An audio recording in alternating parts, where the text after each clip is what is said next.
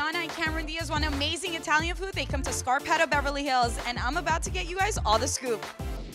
If the name Scarpetta sounds familiar, that's because there are 3 other very popular locations in New York, Miami, and Las Vegas. But what makes the Beverly Hills location different? It's a little bit different. Being in California, we have to kind of adapt to, California fare of eating. Lighter stuff, a lot of salads are on the menu here. Forget the salad, I had Chef Freddie Vargas make me one of Scarpetta's most famous dishes, the good old Italian spaghetti.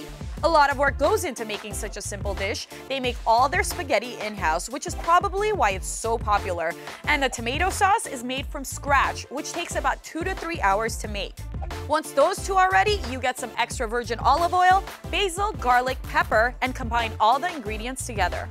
And if you want to get the ultimate VIP experience, you can always sit in the kitchen for a 7 to 10 course meal with special items on and off the menu. Very interactive. I usually come around, I'll cook for them, explain each dish. It's a really fun experience. That's the scoop from this Holly Scoop Certified Hotspot. Now it's time for my favorite part.